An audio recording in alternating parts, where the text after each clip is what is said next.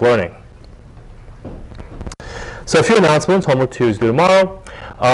With respect to grading for homework 1, there were a few issues that arose with grading for homework 1, with GradeScope in particular. This is the first year we're trying out GradeScope, so some issues to be debugged. We will be posting a few to-dos for GradeScope tonight or tomorrow morning before you submit homework 2. Pretty simple things like make sure the PDF you submit has meta tags that identify who you are. So, if we need to cross-reference between GradeScope and Moodle, it's easy for us. So things like that. So it should be fairly straightforward. Just make sure you have those things set up properly in your GradeScope account. That's all. Homework 3 will be a bit easier than homework 2. And the Kaggle competition is the week after homework 4 is turned in. Okay, so let's sort of take a look at the landscape of machine learning and sort of where we're at and what is left for us to cover. So the bulk of this class is on supervised learning. We'll also touch a bit on unsupervised learning, spend about a week and a half on unsupervised learning. And within supervised learning and also unsupervised learning, you have a number of different issues that we cover. Things like, what is the model class? We largely look at linear models, although we'll also look at nonlinear models. What is the notion of overfitting? These things happen in both supervised and unsupervised learning. What is the actual learning algorithm or the optimization of subroutine? What are the choice of loss functions? Do we care about probabilistic interpretations or probabilistic modeling? And so, we've covered a lot of the things in the middle in the context of supervised learning.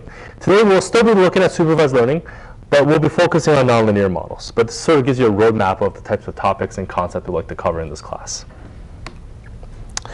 Okay, so in this lecture, the goal is to try to come up with models or predictors or functions that have the highest possible accuracy. And that means departing from linear models. These are highly nonlinear models for both this lecture and the next lecture. So let's start with decision trees, which will be the building block for this week's 2 lectures.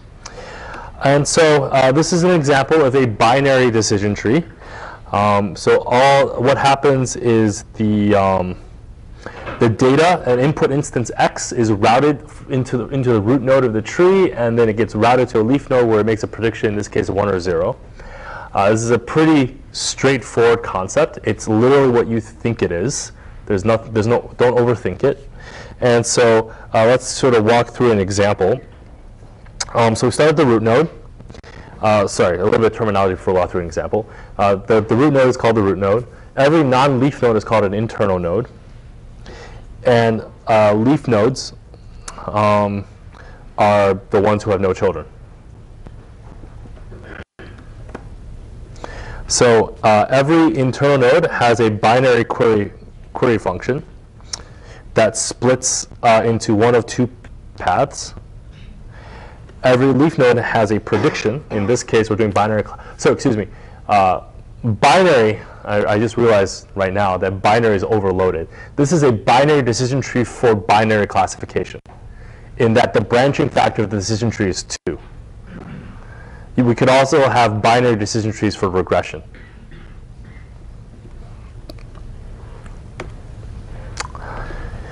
Okay, so prediction starts at the root node, recursively calls the node-specific query function, and without loss of generality, a positive response means left child, a negative response to the query function means right child, and we recurse until we hit a leaf node, after which we make a prediction.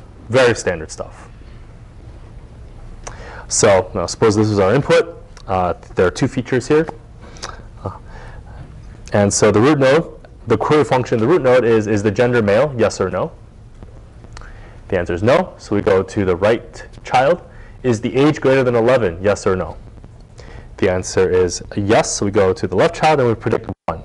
And 1, as you may recall, is the height is greater than 55 inches. So that's the prediction. That's basically what a decision tree is. Okay. So a decision tree is defined by a tree of queries. A binary decision tree is defined by a tree of binary queries that maps features into either left child or right child, 0 or 1, -1, +1, however you want to sort of actually formalize it, doesn't really matter. So the basic form is, an indicator function on a single feature. So here we're in this lecture, and by and large in the machine learning community, the 99% of the time, the overwhelming majority of the time, decision trees have query functions that only condition on one feature at a time. And so in this case, it is, whether or not a single dimension of the input feature vector is greater than some constant. If yes, we branch in one direction. If no, we branch in another direction. So we can think of these as axis-aligned partitionings of the input space. So let's look at a sort of a pictorial or geometric view of what's happening. So imagine that we have a two-dimensional input space with a bunch of labeled data. So the two labels, positive and negative examples. So a root node splits the data, right? In this case, along the y-axis feature. And then each leaf node you can convert that into a root node, into an internal node by splitting the data. So the top leaf node, we split the data along the x-axis feature. Same with the bottom leaf node. So now they're both internal nodes, and we have 4 leaf nodes, and so on and so forth. And if this was our final decision tree, then we make predictions at the leaf nodes. In this case, I just took the majority class in each leaf node. So if the leaf node has more positive, we predict positive. If the leaf node has more negative, we predict negative. So this gives you a sort of a pictorial or geometric view of what a decision tree is learning. Of course, in actuality, this is in a much higher dimensional space, but this sort of gives you some. So what is the function class of a decision tree, or the model class? Well, the class of decision trees is the class of piecewise static functions. So piecewise static just means, there's an axis-aligned partitioning over the feature space, and inside each partition of the partitioning, we predict a constant number.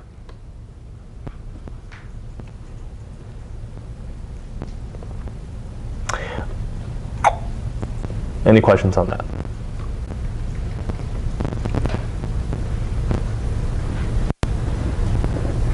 Okay. So one of the big distinctions that I've raised again and again is that decision trees are nonlinear functions or nonlinear models, right? So here's an example, a very simple example where no linear model can achieve 0 classification error. But of course, we can create a decision tree, a very simple one in this simple example that has perfect accuracy.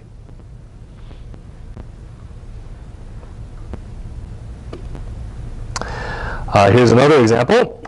This is kind of a degenerate example in that there's no variability along the second dimension of x. It's just all like this, but yet we can still make a decision tree that has perfect classification accuracy.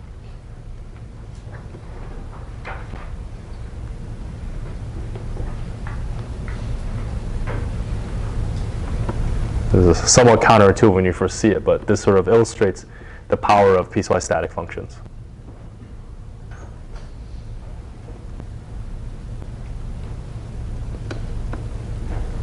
And of course, in practice, things are high dimensional, much more complicated. And these types of issues actually come up all the time.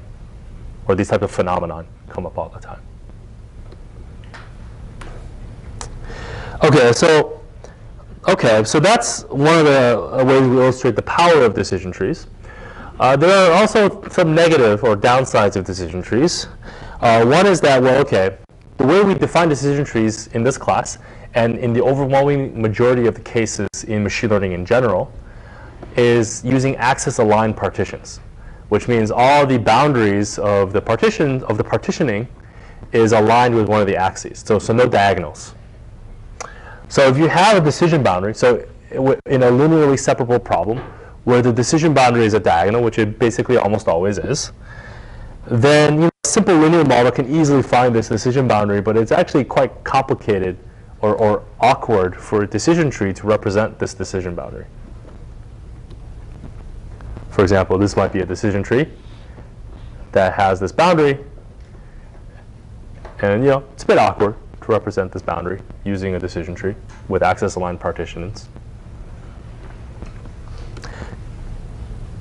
In some sense, so one way we can think of that is there's a bunch of wasted boundaries that are defined. Here's a more extreme example, right? Here I'm not illustrating the full decision tree, just the part that sits on the actual boundary. And of course, this gets much more ridiculous in high dimensions.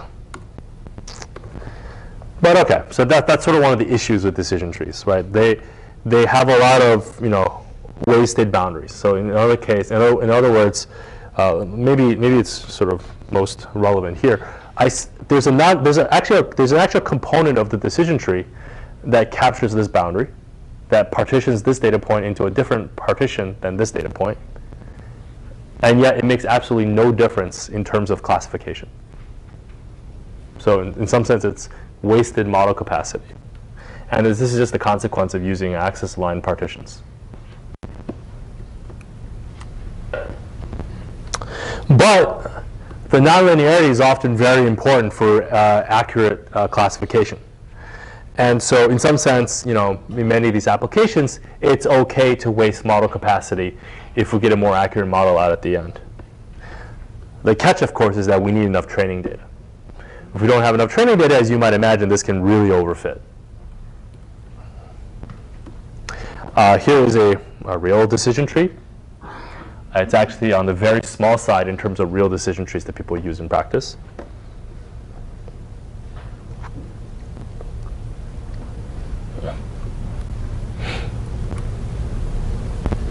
Any questions on that?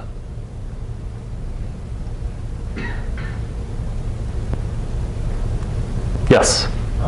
Is it possible to get rid of the problem with the diagonal by doing like a transformation, a data transformation? Some people do that.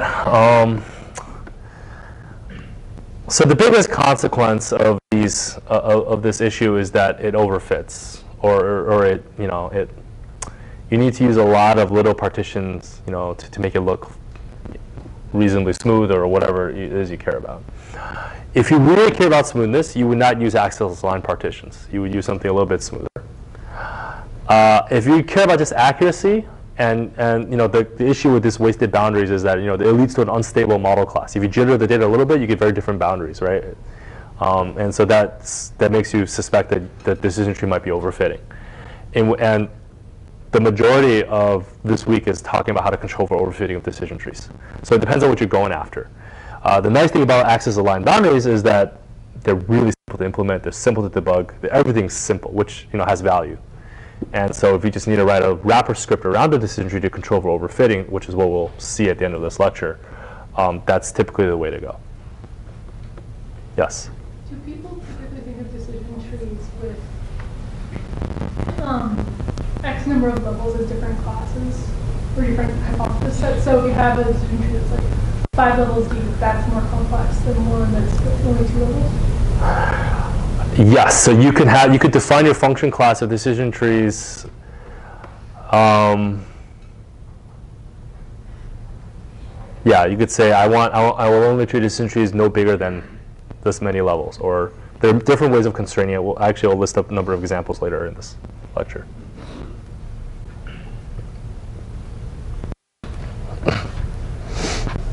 Okay, so I want to talk about training now. So when we train a decision tree, as you saw in the picture, every data point eventually every training point, eventually was partitioned into one of the leaf nodes. And so, and because every internal node, every set of children of an internal node is an exact partitioning of the input space of the parent node, then we can think of the decision tree as defining a partitioning over the training data. At least this is the way we can think about it when we're doing decision tree training. So, if the training set is capital S, as is usual in this class, then every node is a partition or a subset of S. And every layer defines a complete partitioning of the training set. So the root node contains all of the training set. Every training example gets routed through the root node. Every training example gets routed to exactly one of these two nodes, right? So these two nodes define an exact and complete partitioning of the training set. And every training example gets routed to exactly one of these 4 leaf nodes. So these leaf nodes define an exact and complete partitioning of the training set. In fact, any proper complete cut of this tree defines a complete partitioning of the training examples. So a proper cut could be, this guy plus these 2. That defines a proper partitioning of the training examples.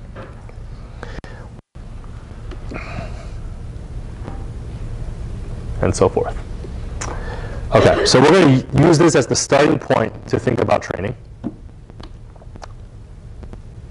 So, if we had just one node, just a root node, there are no queries, because the root node is also a leaf node in this degenerate case. And so what this means is we're just going to make a single prediction for the entire training set. Because the root node is a leaf node, and at the leaf nodes we make a prediction. In this case, we're just going to predict the majority class of the entire training set. So it's like the bias term, if you will. Bam.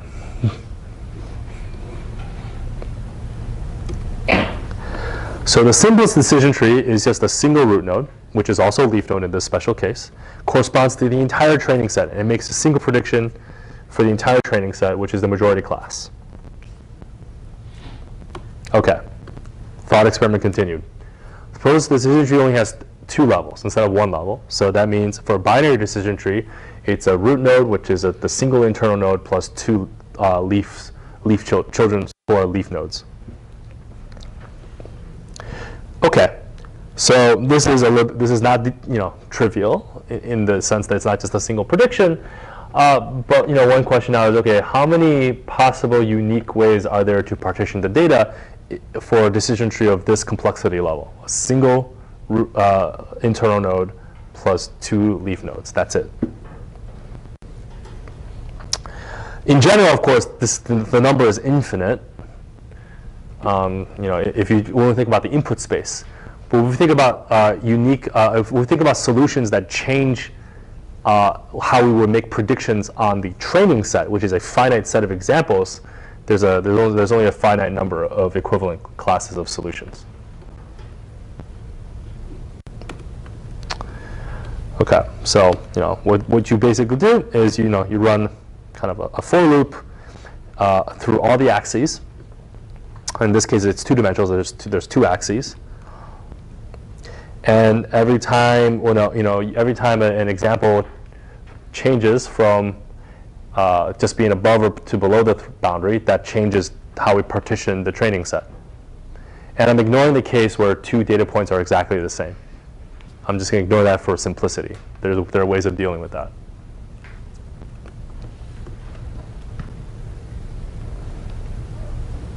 And then go write a for loop along the other axis, slide through the space, marking when there is a change, when the training examples go from one side to the other side. So the number of possible partitions for this very simple one query decision tree is d times n, where d is the number of features and n is the number of training examples. So that's the total number of possible partitionings that will make a difference on how we make predictions on the training set. The next question then is, how do we select which of these is quote unquote the best? And keep in mind that I wanted these definitions to be recursive. So keep that in mind as I walk through these really, really simple examples, is that I want everything to be recursive so that we can build these larger and larger trees.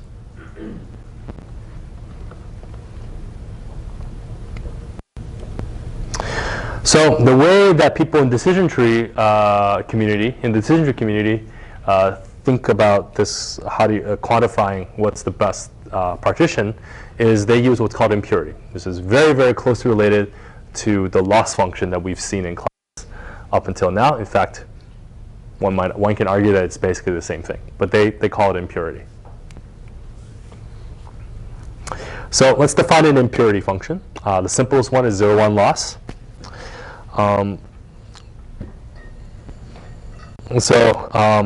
Let S prime denote a subset of the training examples. So you imagine that S prime are all the training examples that fall into a leaf node. Then we make a majority. We simply make the prediction that minimizes the 0-1 loss on this set of training examples.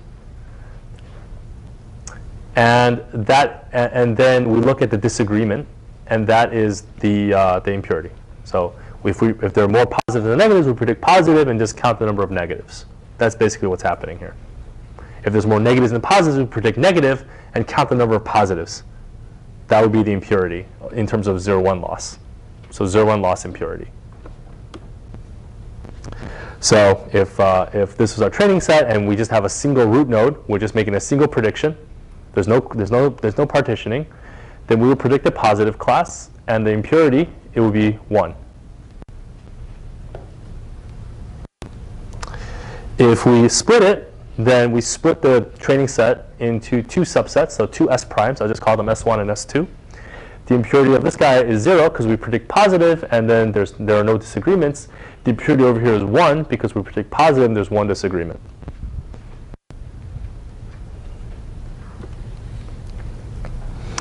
One interesting thing about this split is that, okay, if I were to choose this split, we didn't actually reduce the impurity. Our impurity is still 1. Our overall impurity is still 1 if we sum these two together compared to this. So we didn't actually accomplish anything. And we could consider all possible splits of the training data, as I illustrated in the previous slide. And then we can find one in this simple example that actually reduces the impurity. And so one might argue that this is the best decision tree of size 2.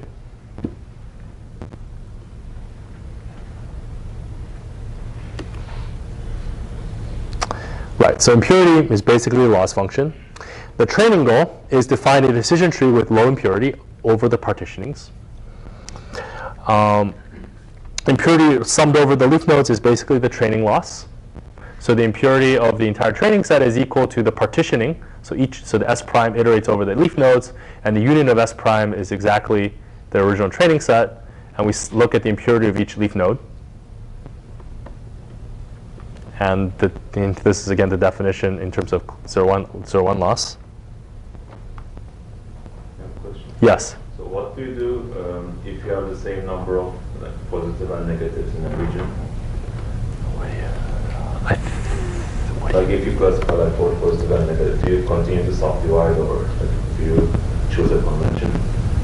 There's a question of the stopping condition, which I'll get to later. There are 2 questions there.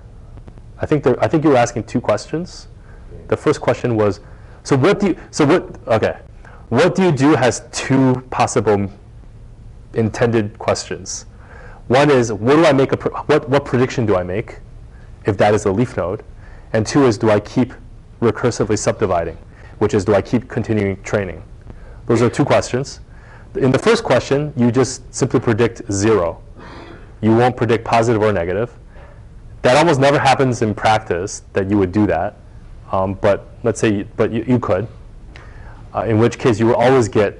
In which case this impurity is always 1 or always a large number. And then the question is, do I continue splitting that leaf node into an internal node with leaf nodes of its own, children of its own? And the answer is usually yes. We'll have stopping conditions of when we would not do that. We'll see that later in the class, in the lecture.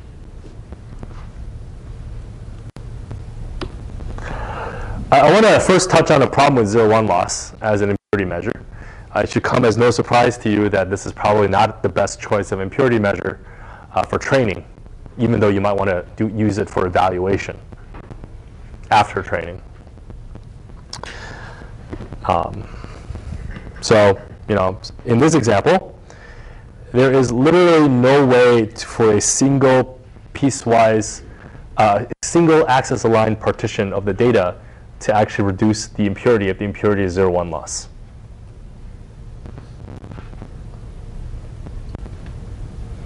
all partitions give the same impurity reduction, 0.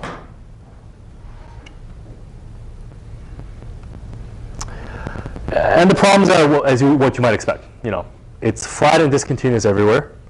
So, it doesn't mean it can often mean that you won't make any progress because this split, even though it doesn't improve the 0-1 loss, intuitively we're making progress because we know that the next split can actually get us where we want to be.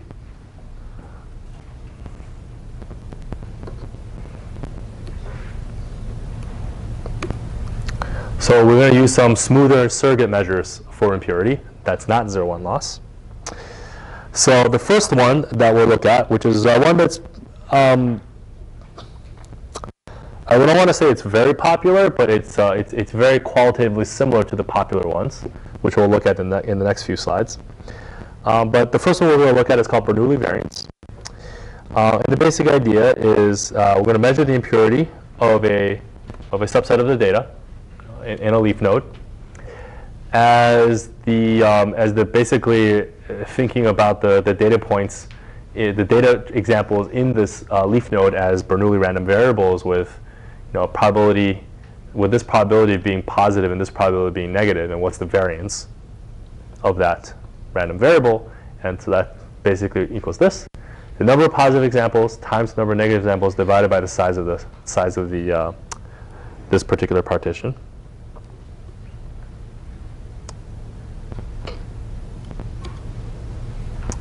So, if it's half and half, it has the worst impurity. And if it's completely positive or completely negative, it has the best impurity, which is 0.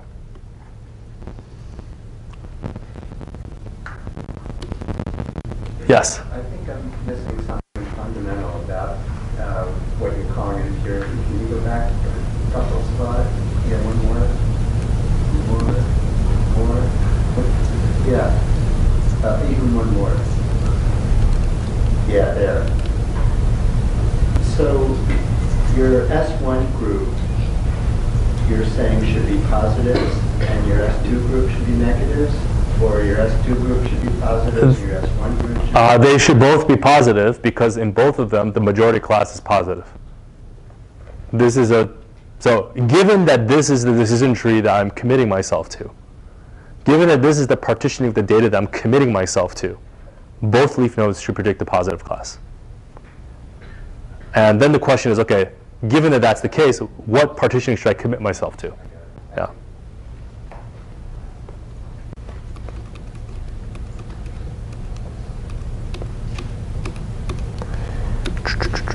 Okay, so let's talk about let's go back to the smoother surrogate measure. This is what it looks like. So this is the fraction of positive examples in the leaf node defined by S prime, or corresponding to S prime. And the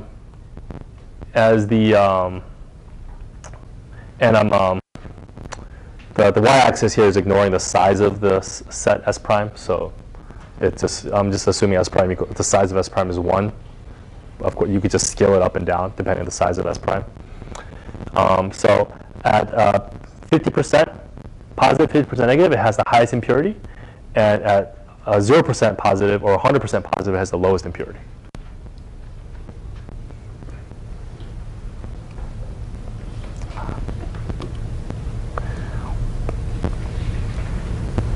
Okay, so let's go back to this example that doesn't have any split that reduces the 0-1 loss, or any single split that reduces the 0-1 loss.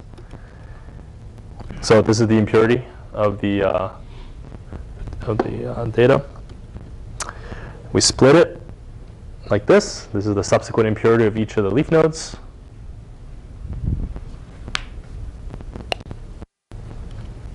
Here's a different split with the impurity of the different leaf nodes. And we can sum them together and see that this one's the best.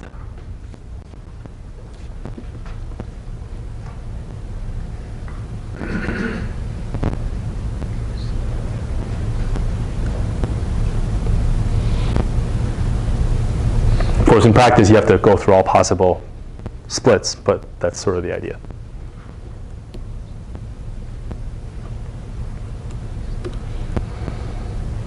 So one way to think about Bernoulli variance is, okay, we're basically saying that each partition is a distribution over the labels, and the labels are Bernoulli distributed with expected value equal to the fraction of positive versus negative examples. And we want to find a partitioning where each partition has low variance in the distribution.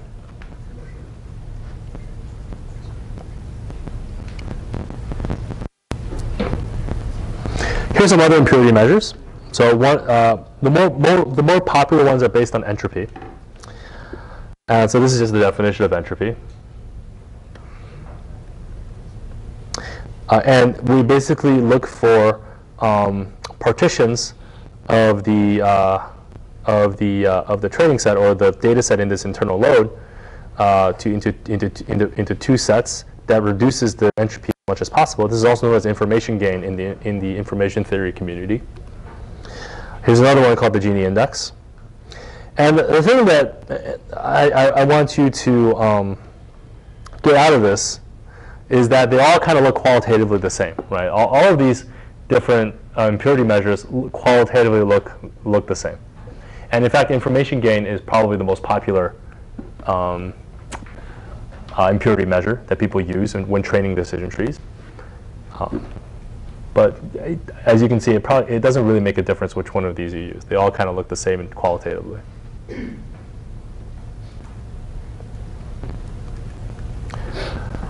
So now, up until now, we've covered how to train decision trees with one binary query, with one split of the training data. We're going to use this to do a recursive definition, but is there any for general training? But are there any questions up until this point? Yes. Are there impurity measures that apply different penalty degenerate splits that get like people who aren't a little one way or the other, or did still partitions the data the same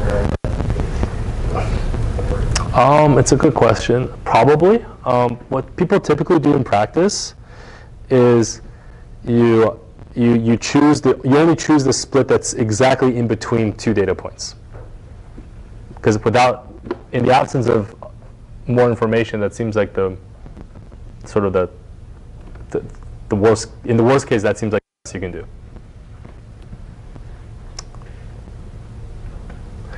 The question is more interesting in the case of regression and not classification, where you want to make a smoothly varying prediction. So that it becomes a little bit more complicated there, and people have looked at this issue. But in classification, it basically never comes up as a practical consideration.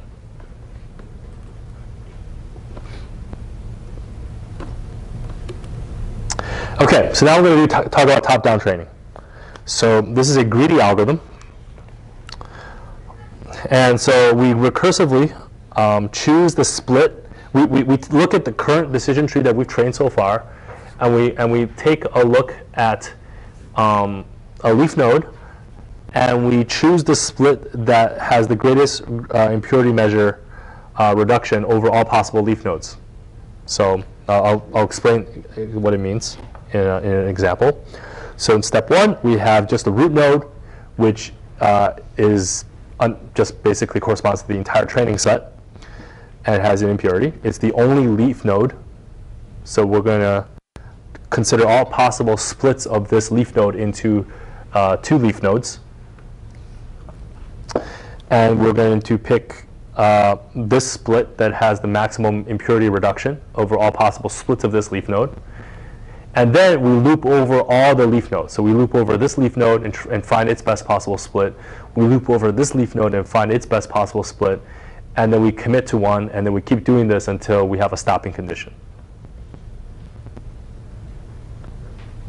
And that's the top-down recursive definition training algorithm for decision tree training. It's also known as top-down induction.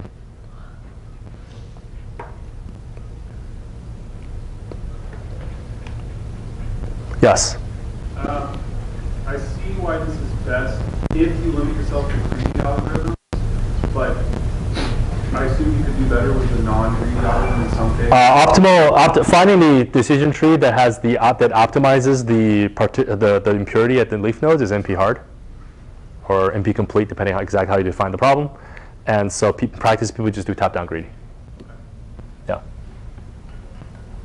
So how do you choose the order of the features that enter the query function? So why does it give male first instead of age? Oh, so that was answered in the previous slide where we looped over all possible splits. So in the previous slides, we looked at looping over all possible splits of the data and choosing the one that has the best impurity reduction. I assumed I just solved that as a subroutine and this was the best answer. And so now we're going to apply that what we saw in the last few slides as a subroutine over and over again. So you check all splits along all that? Yes. There are ways to speed this up, but I'm giving you sort of the first cut algorithm.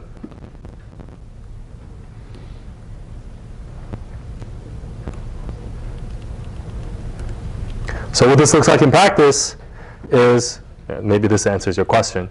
We have the root node, which is a leaf node. We try all possible splits of the root node, and we commit to one. Now we have two leaf nodes. We loop over both leaf nodes, trying all possible splits of both leaf nodes.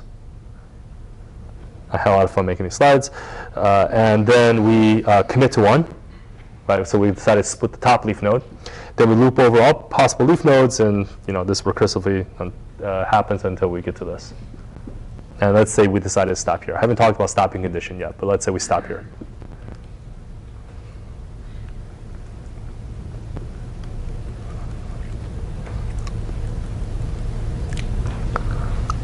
Okay.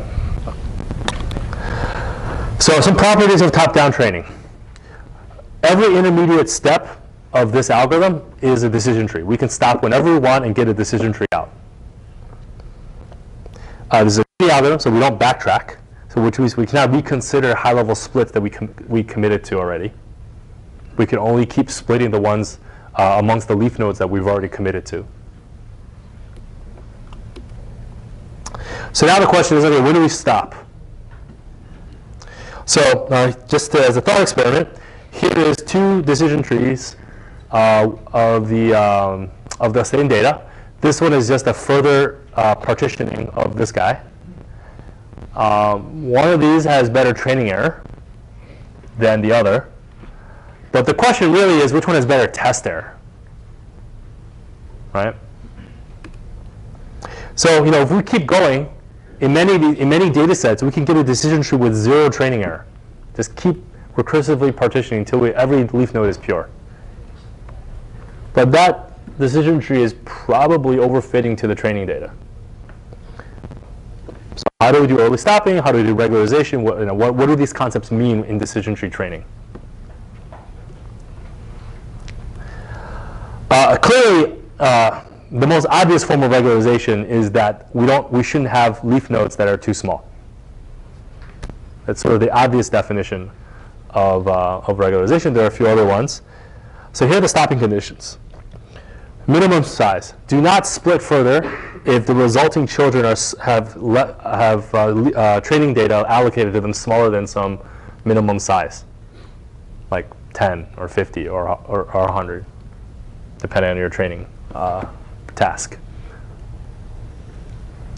Maximum depth. Do not split if the resulting children are beyond some maximum depth of the tree.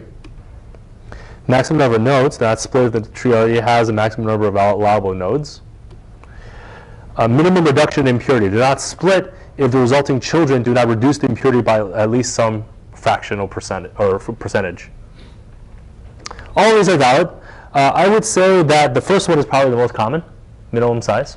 So you just pick a size, like 25, and just keep splitting until all the leaf nodes are, until none of the leaf nodes can be, until you cannot create leaf nodes without making one less than 25 in terms of the number of training examples. Yes? So with all these methods, would you still split the leaves that are perfectly classified? No.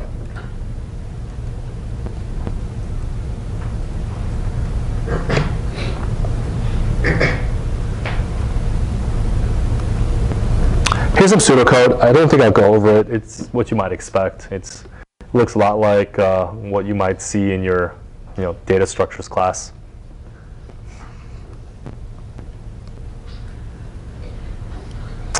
So I want to talk a little bit about classification versus regression.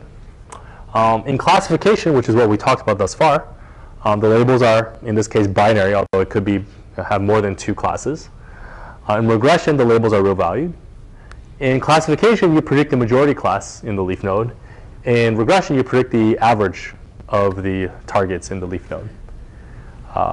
Both are piecewise constant function classes. Both minimize some sort of impurity. So in classification, the goal is to minimize zero-one loss, although we do it indirectly with a smooth surrogate impurity function. And in regression, the answer is a bit simpler. We just minimize squared error as the impurity measured directly.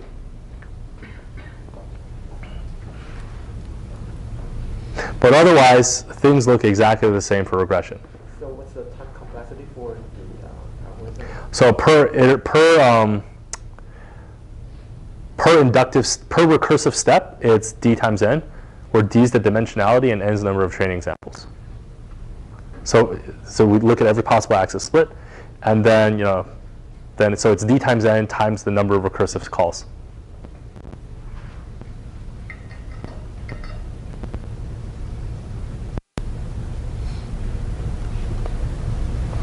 So just to recap, decision training is done top-down, minimize impurity until some stopping condition is met.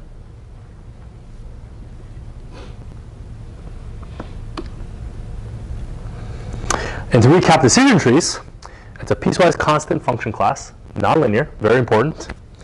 We train it to minimize impurity on the training data, and often is much more accurate than linear models if we have enough data to train them reliably. Yes? Are they almost always done with a binary split, or do you ever split into more? I have not seen a decision tree used in practice that was not binary. Doesn't mean they don't exist, but yeah. Was there another question? Or yeah, sorry. In practice, I guess here we're considering something that from the get-go reduces the impurity by the lowest margin. But are there cases where that's not the right first step? Sure. I mean, this is why it's NP hard or NP complete to find, depending how you exactly define the problem, to find the optimal decision tree, because this greedy impurity reduction is not always the right thing to do. But I can do reductions showing that it's just computationally tractable to find the best thing. Yes. Was there a question? Okay.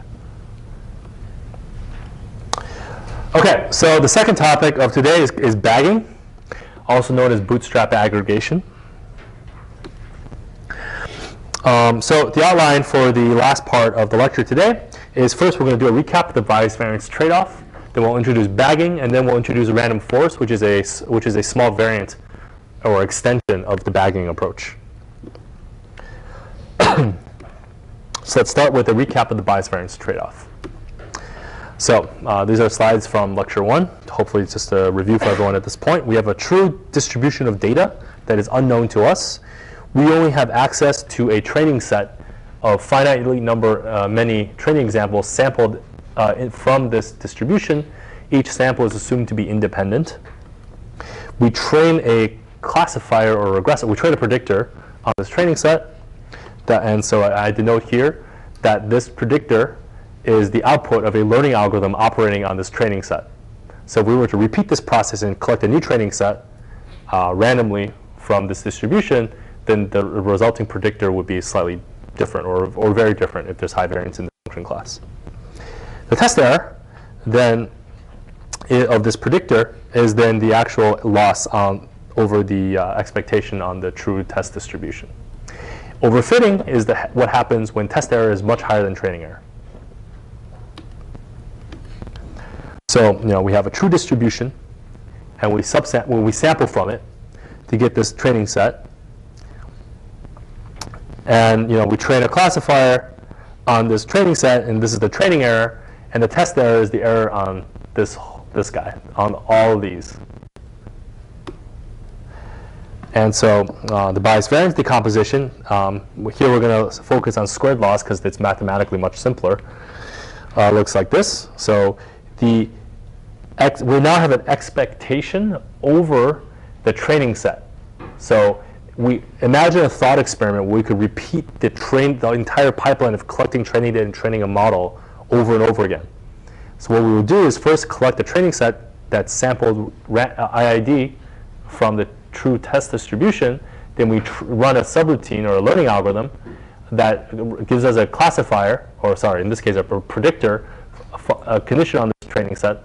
So this predictor is a random function, random variable function, if you will, whose randomness depends on the randomness of the sampling procedure to collect the training set.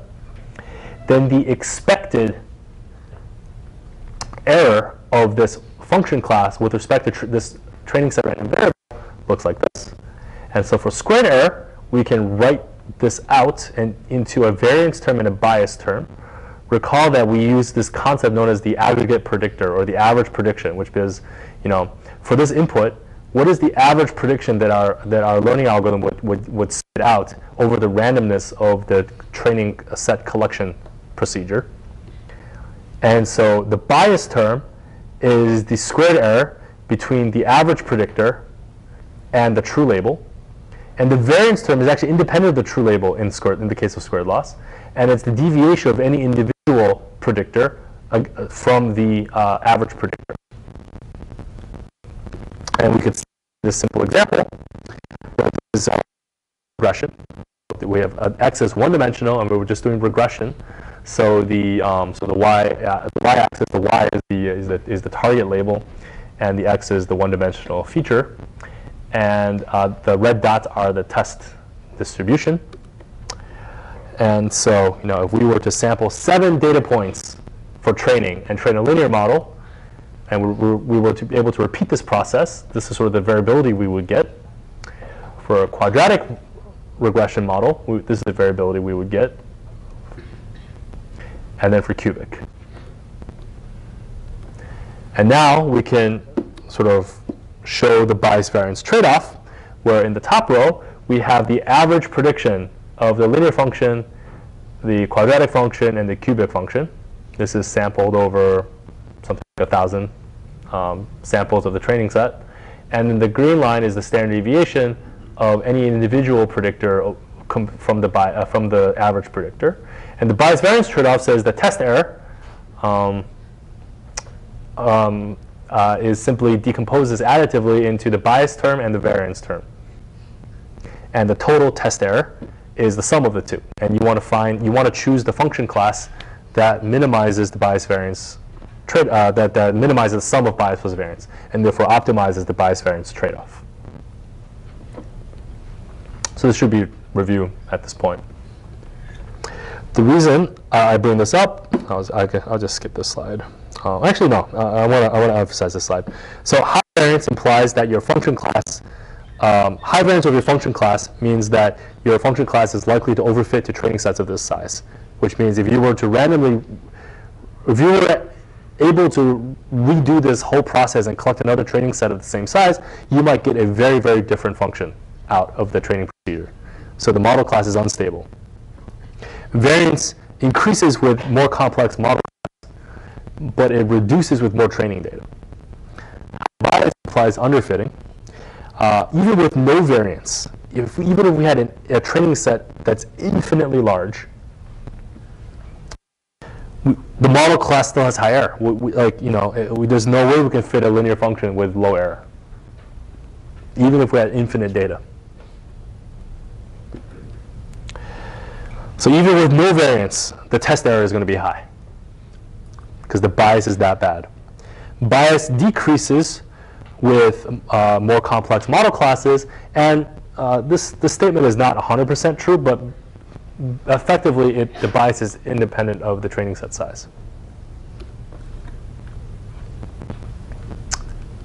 Okay, so this is a decision tree that we trained, and these are the training examples. And the true test distribution has a lot more examples that we don't actually get to see. And if we were to, I denote that with the smaller labels. And if we were to collect another training set in a thought experiment from this test distribution and retrain, we might get a pretty different model. So decision trees are low bias, high variance models, unless you regularize a lot. In which case, if you regularize a lot because you have a lot of wasted model capacity, heavily regularized decision trees are actually much worse than linear models.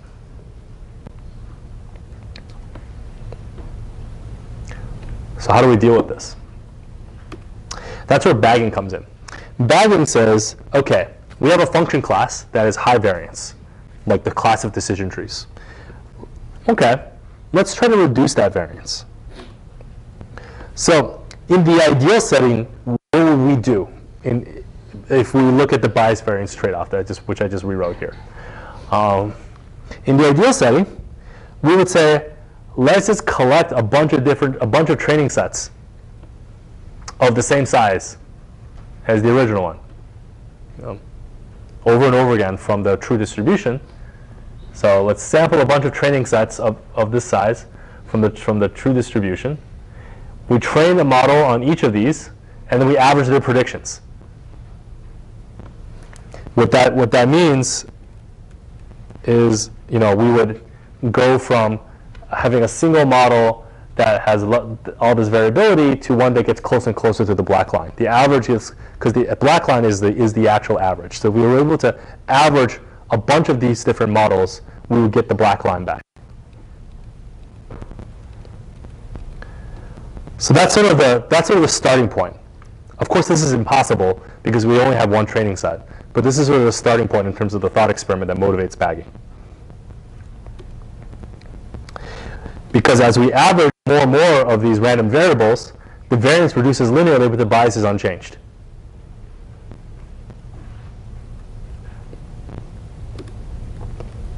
Okay, so we can't do this in practice because we only have one training set. So what bagging does is it resamples a new training set, a temporary training set from the original training set by simply sampling from the training set with replacement. So we have this original, we have the true test distribution. From it, we sampled a training set. And now we're going to resample from this guy with replacement to create this S prime. And we're going to train a model using this resampled with the replacement training set. And then we average the predictions. This process of resampling with replacement is also known as bagging. Sorry. It's also known as bootstrapping. And this is why bagging stands for bootstrapped aggregation.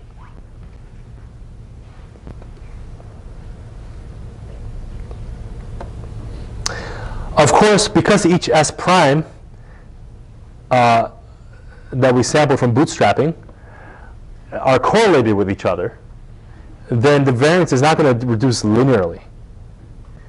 It's going to reduce sublinearly. It's probably going to asymptote to some value that doesn't go to 0. And you may also increase the bias slightly by doing this process, because we're not actually sampling S prime from the true test distribution, but from bootstrapping from S. But that's the basic idea. So here's the sort of the procedure. We have a training set S. We generate many bootstrap training samples from S. And the bootstrapping is basically sampling with replacement from S to get a training set of the exact same size. Then we train a high variance decision tree with not much regularization on this S prime. So this is high variance, low bias. And the final prediction is the average of all of these trained decision trees. And the hope is that this averaging will reduce the variance. Yes? I have a question about how to average decision trees. So let's say you have some data set and you train on it, and the first, I forget the term, but the first decision is made on X1. So you average their outputs. So let's say it's 100, and 80 of them predicts the positive class for this example X, and 20 of them predicts the negative class, and we predict the positive class. If we need to predict the real value, if we need to predict the confidence, we would say 80% confidence positive. So you treat each decision tree as a black box. You simply average their predictions. Yes. If you did like decision trees with regression, would you just retain them? Because you can't really average. You can average their predictions. You can always average predictions of functions. Doesn't matter if they're decision trees or any other function. It's just an f of, you have a bunch of f of x's that outputs a number, and you just compute the average of those outputs. Doesn't even matter what f is, actually. What if a lot of them predicts like some number and a lot of them predicts like a completely different number, so the average is, so it's like kind of like So if it's regression, you in that case you got unlucky, but you would still predict the average. If it's classification, and those are two different classes, you predict the majority class. Yes? So what's the advantage of replacement instead of using like subsets of the original data set? Bootstrapping has a long history in the statistics community as a way of generating variance when you only have one data set. And there are certain properties that come from the fact that you want the exact same size. I don't have time to get into all of it. I do have time to get into a little bit of it, but not all of it, which I'll touch on. But it has a lot of applicability beyond just training on decision tree ensembles. It has applicability in like measuring like statistical significance of a scientific experiment and all those stuff. So we simply just borrowed all that machinery and left that part as is.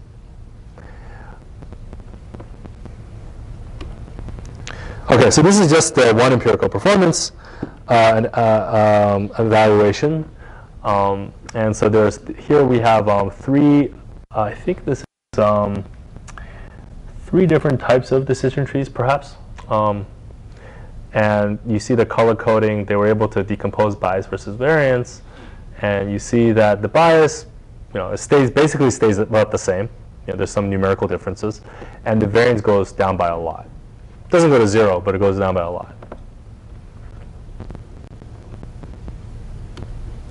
So why does bagging work? So let's say we have an ideal aggregate predictor. I'll call this H sub A.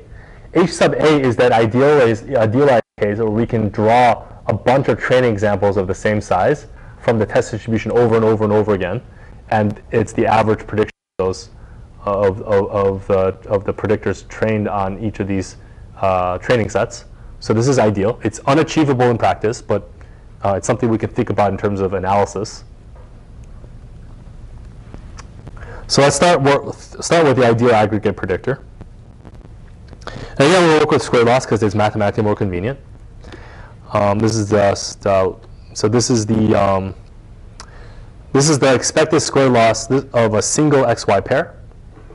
So I took out the outside expectation over all possible XY pairs in the training set on the test distribution. So it looks like this.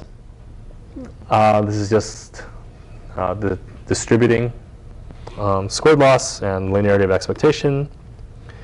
I just move the y outside the expectation because it doesn't actually depend on the expected value over the training set that you've collected.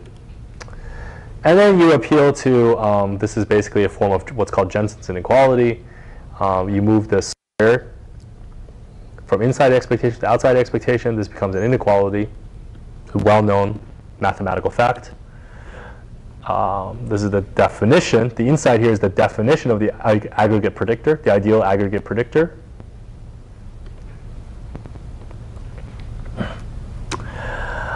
And then we do the reverse distributed rule, get back this.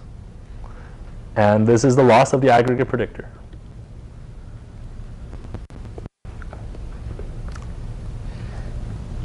So the only thing in this whole thing that's an inequality is this step right here. So what does that mean? That means that the aggregate predictor improves on the expected, on the test error if this is true. And this is a large improvement if the function class is unstable. Or you could expect this to be a large improvement if the function class is unstable.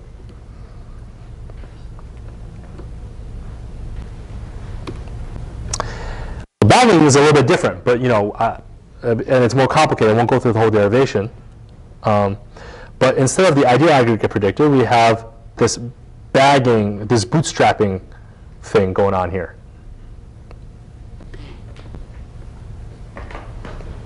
So it's not always guaranteed to work, but this inequality sheds insight about when you might expect it to work.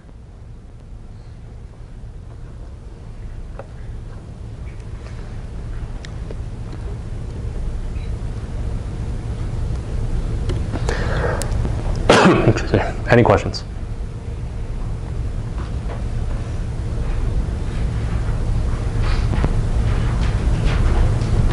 Yes.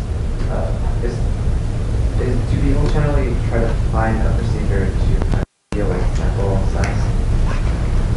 Or like, is there a way of doing that? The ideal sample size? Yeah, so... Like how many samples? Like. Yeah. Let's say your training set's like 100 data points. Like, how big should every sample be? Every bootstrap? Yeah. 100. It matches your training set size. The bootstrapping procedure from statistics creates a new training set that's sampled with the replacement from your original training set of size equal to your original training set. So, are you just like, are the two sets like the same data points? Or No. Some of them, some training sets, some training examples will be included multiple times, and some will be excluded. Yeah. Yes. So, like intuitively, we think about it as in the true distribution, a lot of the points will be very similar. So, by duplicating the points, you're actually getting more information from this, right? You are making the assumption that the training sets, training examples that you have are at least somewhat representative. And so if I were to draw another sample, you might get a few more data points in this region and less data points in this region. Or fewer data points in this region if I were to collect my training set again. And it doesn't make too big a difference to me if the data points in this region are all exact same data point.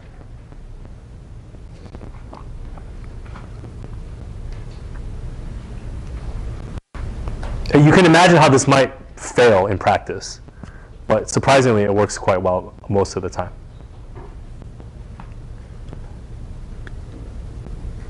Well, surprising to me. Perhaps not surprising to Leo Bryman, who invented the method.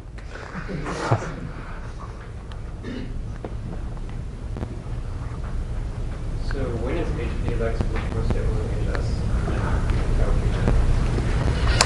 So the problem with this analysis is that it's very abstract, and like giving concrete conditions for this is actually very hard, because it's also a function of the size of S.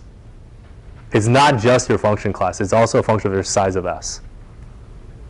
So you can analyze it empirically. Yeah.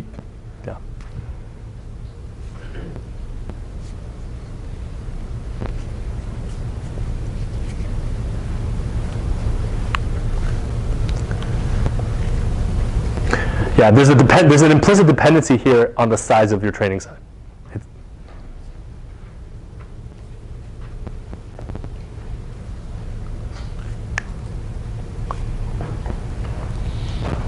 Okay, in the final 5-ish, 10-ish minutes, I'm going to talk about random forests. So again, the goal is to reduce variance. We have this bias-variance trade-off. We saw bagging as a way of, to some extent, reducing variance of a high variance, low bias function class through bootstrap aggregation. Okay, can we do even more? One of the things that's nice about bagging is that it's actually agnostic to the function class. You could use any function class and do bagging. Of course, bagging will only work for high variance function classes, but it's actually agnostic of the function class. In random forests, we're going to take the idea of this sort of random sampling even further, but do it in a way that's specific to decision trees. In other words, bagging can only do so much because resampling the training data asymptotes. We cannot reduce the variance beyond a certain limit because we're just resampling from one training set.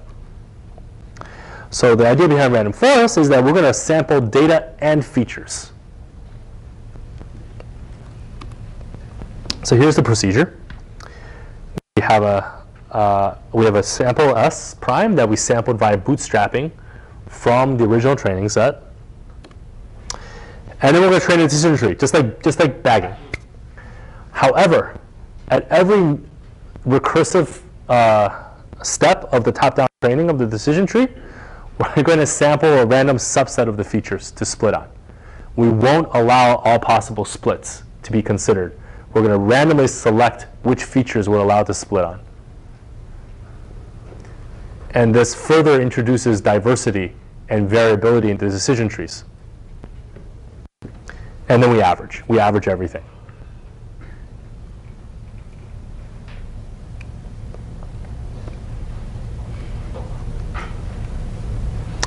Yeah, so the idea is that we get further decorrelation and therefore further variability, and therefore when we average them together, we can reduce the variance even more of the function class.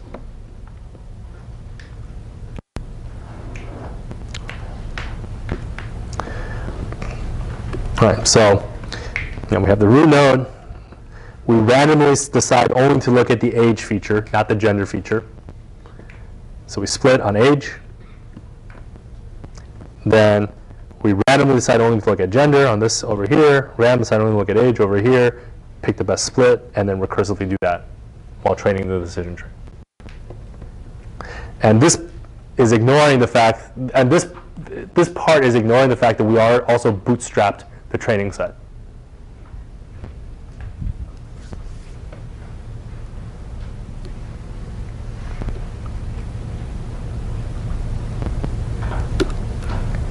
Okay, so just to recap, random forests are an extension of bagging that includes sampling of features. The sampling of features is specific to decision trees. We can imagine variants of random forest for other function classes, but random forest itself is specific to decision trees, whereas bagging is agnostic to the function class that you're using.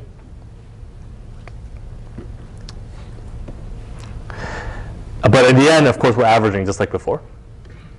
And so here is an experiment. It's a bit complicated, but basically you see here that random forests are amongst the best performing methods for many classification tasks.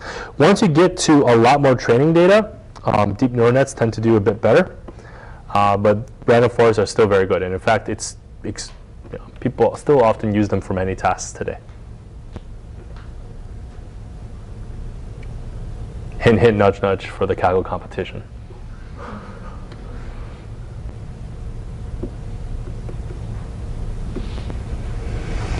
Okay, so next section we'll look at boosting. What boosting does is it takes a low variance function class and it tries to combine it in different ways to reduce the bias, and then also ensemble selection. That's it.